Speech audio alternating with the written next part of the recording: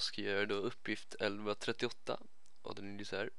En bil har massan 1 gånger 10 upp till 3 kilo, alltså 1000 kilo. Och ett tåg som har 4 gånger 10 upp till 5 kilo, alltså 400 000 kilo.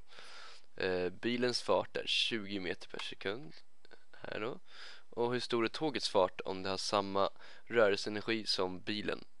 Ja, vi ska alltså då räkna ut hastigheten när rörelseenergin är samma hos bilen och tåget. Alltså den kinetiska energin för bilen ska alltså vara lika med den kinetiska energin för då tåget.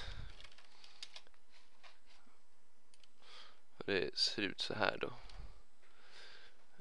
Ja, alltså kinetiska energin för bilen här med litet m och litet v, och kinetiska energin för tåget stort M och stort V. Och den variabeln som är okänd är då stora V. Så det är alltså den vi ska lösa ut, men vi kan sätta in värdena först. Så alltså ja, 1/2 då gånger massan för bilen då 1000 kilo gånger hastigheten som är 20 i kvadrat är då lika med 1/2 igen gånger 400 000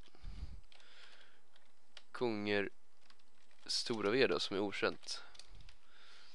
Ja, då kan vi börja med att stryka de här, att man multiplicerar in 2 på varje sida, och då blir det alltså 1000 gånger, alltså 20 upphöjt till 2 är 400, så kan vi skriva om det, är lika med då 400 000 gånger stora V upphöjt till 2. Och då ser vi här att 400 gånger 1000 är 400 000, och här är också 400 000, så då flyttar man över den på den sidan, och så tar alltså 400 000 delat på 400 000 är lika med 1. Så då har vi alltså stora V i kvadrat igen är lika med 1. Och kvadratroten ur 1 är ju 1. Så då har vi alltså när rörelseenergin är lika med stora hos bilen och tåget, så är hastigheten på tåget 1 meter per sekund. Detta kanske känns lite, men tåget har ju så stor massa så den får en större energi inom det istället. Medan här bilen måste åka snabbare för att den har en mindre massa, för att, så att de får samma rörelseenergi. Fråga B då är lyder så här. Hur stor är tågets fart om det har samma rörelsemängd som bilen? Jo, då ser vi alltså P för bilen, alltså P står för rörelsemängd, lika med P för tåget. Alltså MV är lika med MV. Vi skriver tåg i stora bokstäver.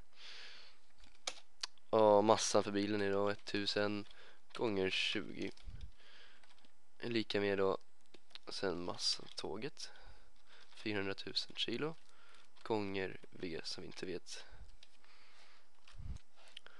Och då löser vi ut V för sig självt. Då blir det alltså 20 000 delat på 400 000. V är alltså 0,05 meter per sekund.